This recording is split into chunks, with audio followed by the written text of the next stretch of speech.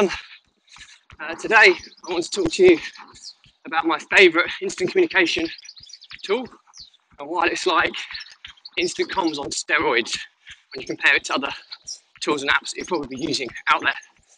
So it's a Wednesday morning. It's a little bit humid, wet. It's an interesting running conditions because it's kind of spitting and raining and windy. It's got a really warm tinge to it, so it's kind of got that tropical humidity feeling. Quite difficult to run in humid conditions. It affects your breathing, but I'll talk to you about that. Breathing techniques in another episode when I talk about running. But today is Wednesday, which is all about business systems and outsourcing. So this is arguably probably my favourite app, and the app I'm going to talk to you about is Slack. Now, those of you, Slack is S-L-A-C-K. The way I pronounce it, you can't understand very well. But it's an amazing app, and I used it a long time ago when it was first out. But then, for whatever reason, I came away from using it. I think it was mainly because I was struggling to get my team's commitment to using it. And I think the first lesson here is whatever software and apps you use, my rule number one is less is more. So you want to use the fewest number of software packages and apps in your business as feasibly possible. Otherwise, you're creating something that's over-engineered and over-complex. So if you're going to use this, you need to get your buy-in from the team and almost ban instant comms on other platforms when in the business, when working in the business. So that's really, really important. But why is Slack so good? Well, basically, the reason I love it so much is that those of you that know me will know that I'm a huge Asana fan. In my previous business, Systems Outsourcing, I was, although we weren't affiliated with Asana, we were promoting it to all of our clients because it's such an amazing tool. And to get started, you can get started with it for free. You never really need to upgrade unless you really want the advanced features. So Asana is amazing, and one of the main reasons I love Slack is the integrations capability. So what I mean by that, just 1 second. Morning. What I mean by that is it's, when you look at an instant communications app, so you've got your iMessage, maybe if you're on iOS, you'll have Messenger, which is Facebook's Messenger platform, you have WhatsApp, you've got these kind of standard communication methods which are universally used by pretty much everyone. But great for instant comms, and they all do a very similar thing. You can send messages, you can send little video clips and things like that, share links and that sort of thing, which is really cool. But what makes Slack morning significantly better, in my opinion, is the integrations. And Slack, you can integrate it with so many different applications within your business, and you can trigger automations to happen right from your Slack platform, which is truly amazing. So prime example is, Slack, first and foremost, Slack, the basic features. Slack will do everything your bog standard instant communication tool will do. You can make voice or video calls from it. It's got mobile apps as well as desktop apps as well, cloud-based apps. So it's universally available on pretty much any device. It will send messages and receive messages as standard. You can use all your emojis and all the stuff that you kind of use, standard with other messaging platforms. But then what it does above and beyond that, you can sync it with pretty much, it's rare to find an app you can't connect to it because of it has a huge marketplace of native integrations. So ones you just have to click on, put your username and password in, and it will connect automatically for you. And if you can't find a native one, you can use tools like Zapier or Integromat, which is like automation software, which you can makes it very easy to manually connect two applications together if there isn't a native integration. So you can pretty much connect it to whatever you want, and when you get to that stage, your world is your oyster because you can send emails and receive emails from your Slack account. You can You can create tasks in your task management software. You can get updates on your calendar entries, on invitations. So you can really kind of have everything, all of your notifications and everything coming into Slack. And the reason that's quite beneficial is talk about, and you can turn your notifications off as well. So you can mute them, and it will mute them automatically when you're in meetings, if you connect your calendar, and these types of things. It's just really smart way of giving you all these little marginal gains, which can make a huge difference to your business. But my favourite integration, I suppose, because everything in my life is run through Asana, is the Asana integration. And what you can do with this, I mean, the first rule of task management software is, well, one of the key rules, I should say, is that you want to keep all task-specific communication together. So what's the biggest issue most businesses face when they start using other kind of messaging platforms and things to communicate about stuff? It just gets lost. I mean, we've all probably been in the position before where there's a conversation happened about a specific task, but because it's happened in the instant communication app rather than your task management software, it's a nightmare trying to find it when you're trying to refer back to it.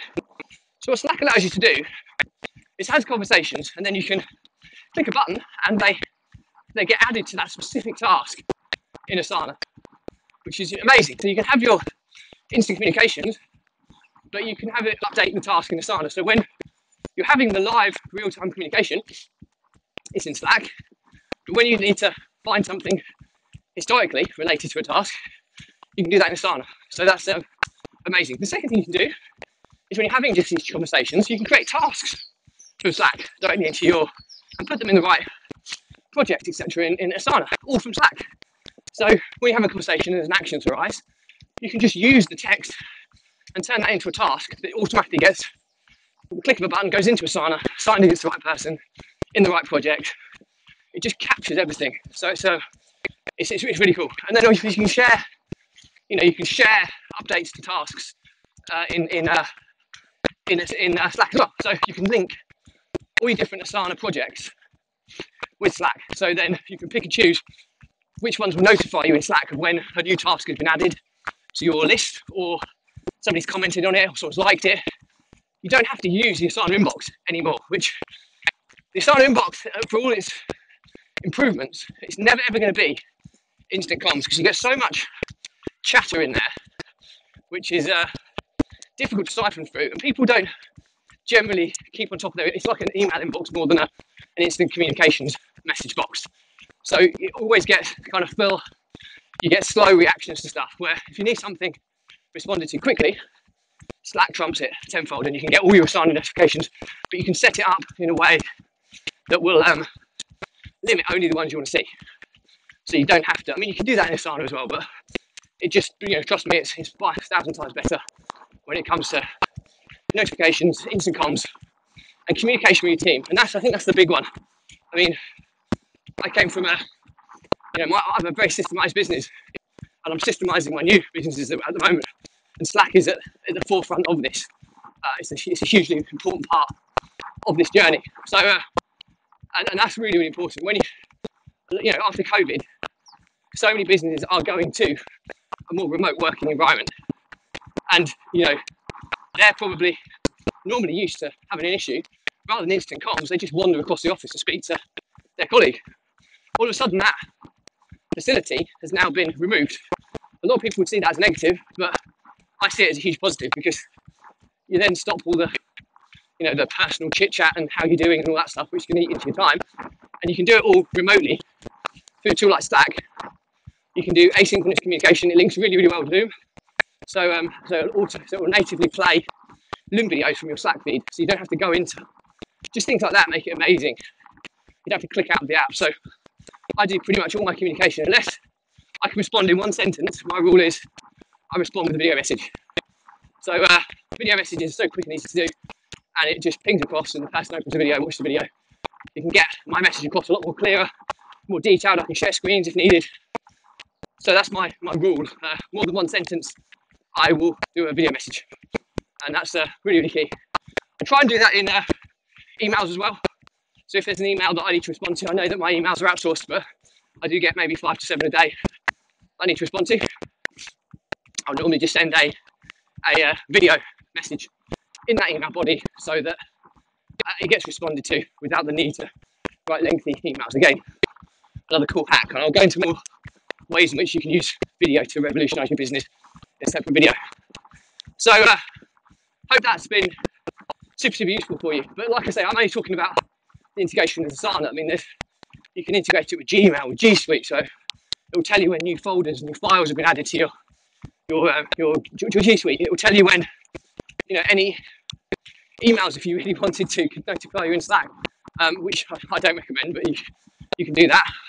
You can link it with accounting software, so you can get updates when money hits the bank, all these types of things. It just saves you going through hundreds of other different apps that you may need, but you don't ever need to open if you're using Slack. And that's where it can just be a huge productivity time saving. Evernote it links with as well, so you can put stuff into your notes and things, all from Slack.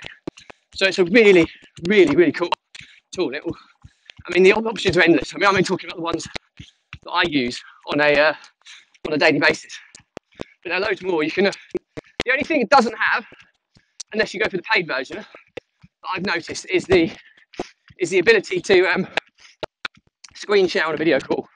But again, if you're using things like Loom, you can send the screen sharing instruction for free, or there are loads of integrations you can use. And what I generally use, because we pay for G Suite, is Google Meet, where I can record all any meetings and stuff that need to be recorded, and I can share screen and everything through that as well.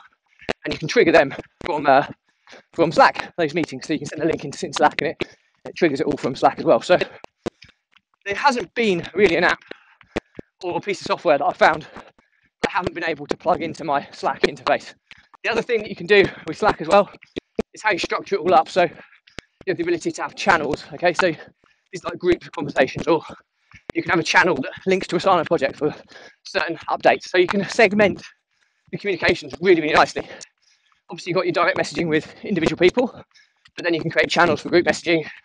You can put permission structures in play. You can have, choose who accesses which one.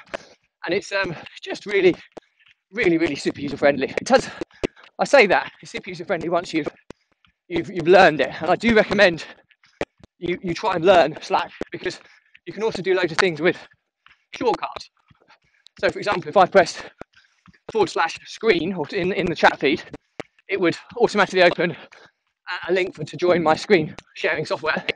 Or I could put /Asana, and it gives me all the options I can do with the Asana. So you can get really good with kind of almost like low level programming, where you can trigger things off with kind of little snippets of code, which is really cool. And if you link this with something like Text Expander as well, which I'll talk about on another video, which is another of my absolute favourite productivity apps, is you can supercharge your instant comms, where what used to take you, bear in mind, mine's fully systemized, so I get such a small amount of inbound comms now compared to what I used to. But even with the small amount I get, I've supercharged it even further, so that the stuff I do respond to, I can do it super quick. It just all happens so quickly. It takes up such a small amount of my time now compared to what it used to. So like I said, I'm not affiliated with Slack, but strongly recommend you check it out if you're not already using it. If you are using it, I love Slack, so any cool ways you're using it, which is making massive time savings or huge productivity advancements in your business, please comment, let me know, share it with people, because this is stuff that is hugely valuable to people, and that's what my vision for this vlog was all about, giving the most value for free. So if other people can add to that as well, all the better. Any questions about it, drop me a line, like, share, comment, as always. If it's going to help more people, even better. So, but like I say, I'll start putting new integrations into my Slack world. Stuff like, I'll try and integrate it more with my social media platforms and things, so I can see how far I've got reach on certain apps, etc. So I'm exploring more ways constantly on what I can do with Slack. So I'll keep you posted on this as we go. But so to summarise, it is instant comms on steroids. Does everything that your bog standard instant communication tool of choice will do, plus a huge amount more. There is a slight learning curve to it. To get started, it's very easy. To get great with it takes a bit of time and effort and learnings. But I always say, look at it. My property mentor used to tell me, invest £1 to get £3 back.